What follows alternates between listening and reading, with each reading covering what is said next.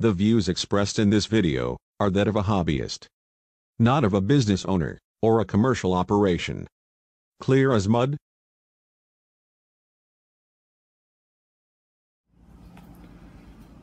Greetings, it's me again. I'm back after a bit of a delay because, well, frankly, our weather sucks out here. And that kind of changed my plans a bit. So as you can see, what I'm doing here, I'm just going to document the build of one of these, and well, primarily to answer questions that I keep getting asked by email and private comments or even public comments, and well, I'm just going to do it this way instead. But as you can see, I have changed gears just a little bit. Instead of using the river rock in the bottom of these, and you know, primarily the reason I decided to go a different route is because there is just no way to say 6 tons of 2-inch river rock and make it sound like anything enjoyable. So what I'm doing here is using perforated drain line and using that to create a void in the bottom of each wicking bed.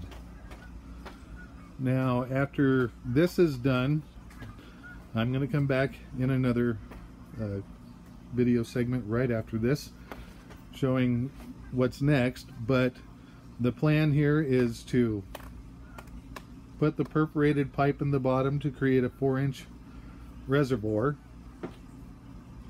and then cover this up with landscape fabric so things can't get in the ends of the tubes. And then after that, you pour lava rock in there, just enough to hold the landscape fabric down and prevent crap from getting in the ends of the pipes. And then you fill it up with potting mix, and I will show you how I do that with my cement mixer and the raw materials to make your own, instead of going and paying through the nose like 20 bucks for a bag of well, a 2 cubic foot bag of like Miracle-Gro potting soil, whatever. You don't need to buy that stuff. It's overpriced and it's a whole lot cheaper to make. So that's it for this. Oh, as you can see, my overflow one over there, that cap on that one is permanent. This one over here for my fill line, that cap comes off. I just have it on there right now for example purposes. But that's it for this segment. I will come back in just a few seconds with the next step. Okay, I'm back again. Excuse that background noise. Apparently the geese think that it's time to fly back north again. Not really sure why. Winter's far from over. But here's the second step. This is the landscape fabric installed. Any kind of landscape fabric's going to work. This is the more felt type stuff, but that's not absolutely necessary. It was just cheap. The roll that I got is 4 feet by 100 feet long, and all I did here is cut a section off that's about 6 feet, put it in there and tuck it down around the edges so things can't get in the ends of the tubes. And then next I'm going to put the lava rock in on top of it, and the reason for the lava rock is because it's a porous rock and will also act like a wick in a sense. So rather than just using solid river rocks, this will help get water up to the potting mix on top.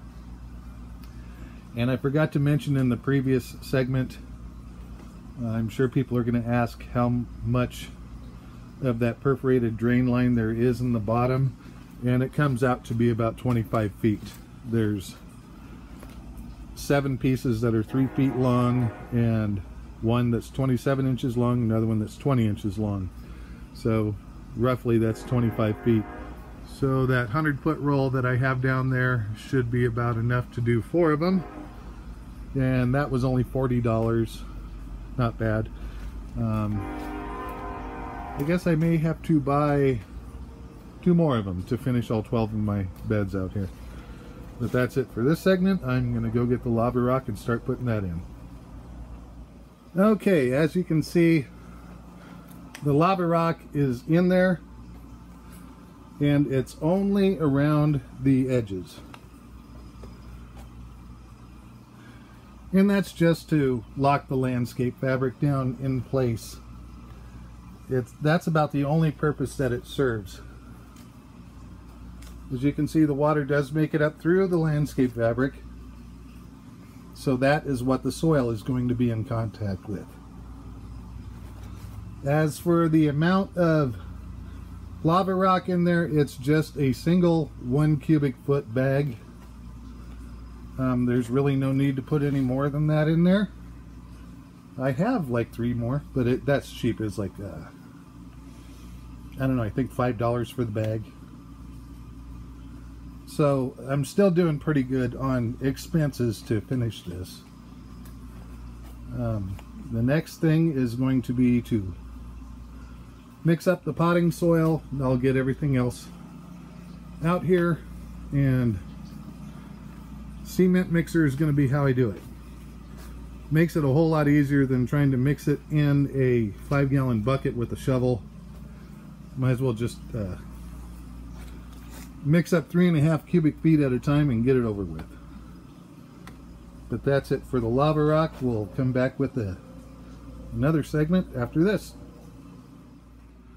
Alright, here we are again, and this is the point where start adding the potting mix to the wicking beds.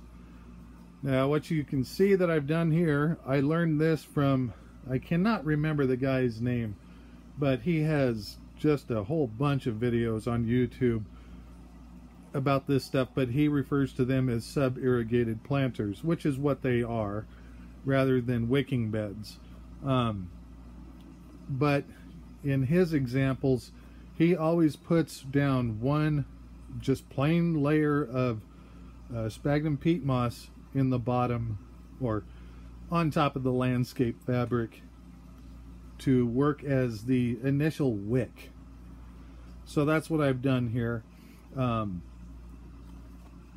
It's dry right now, but it will start saturating with water and it'll darken up, and the water will just keep migrating upwards.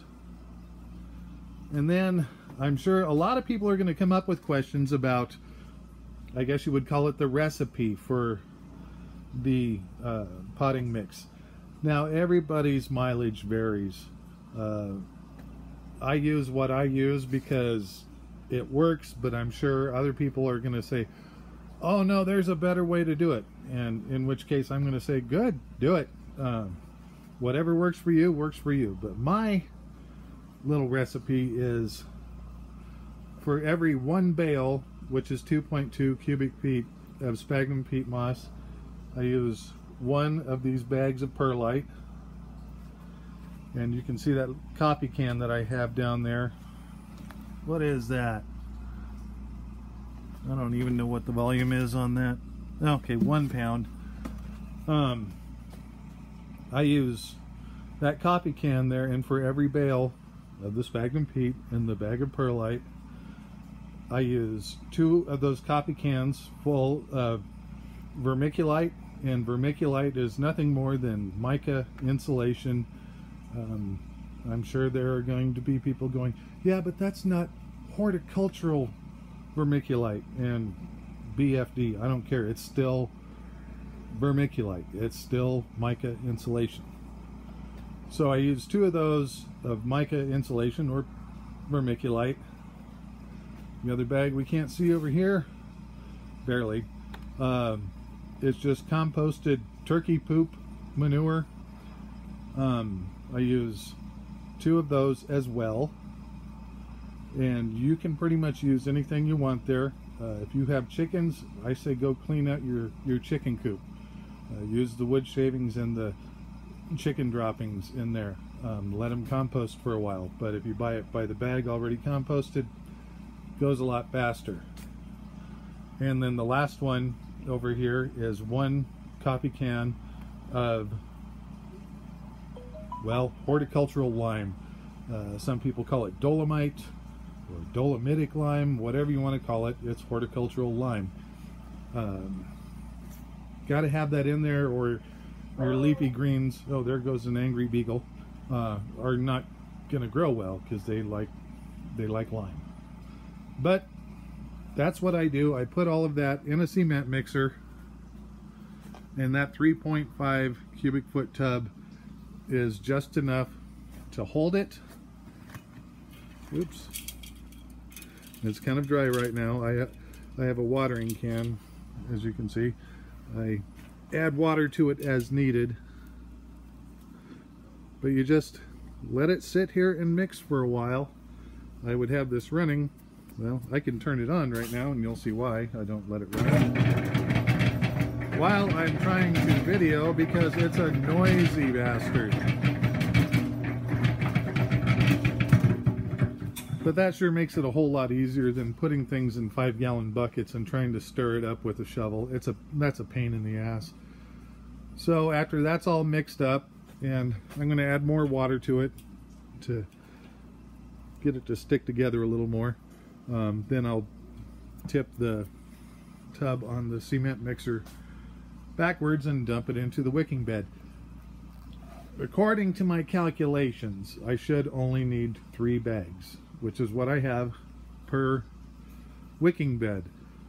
So if you do the math on everything, to put the drain line in the bottom of the wicking bed, the landscape fabric, the lava rock, and then all of the potting soil, it's way less than $50 per wicking bed for materials. So it's, you know, it's a bargain in my opinion. And no, this is not for aquaponics. Aquaponics, yeah, it's great for a lot of things, but growing root crops and large plants, no. Towers and such, yeah, they're great for leafy greens, herbs and stuff like that, but if you want to grow something big, you need a bigger planting area. So that's what the wicking beds are going to be for. And there's going to be 12 of them, so I should be able to grow quite a bit on the south side of the greenhouse. The 64 towers are going to go on the north side once I clean up my mess. And my little hydroponic system down there, I'm going to connect that into the fish tank here real soon. But that's about it for this. I think I've pretty much covered everything that a person needs to know. Otherwise, if not, Google's your friend. So, oh boy, there goes the beagle again. I'm going to cut this off and finish up my work. Take it easy. Talk to you next time. Bye.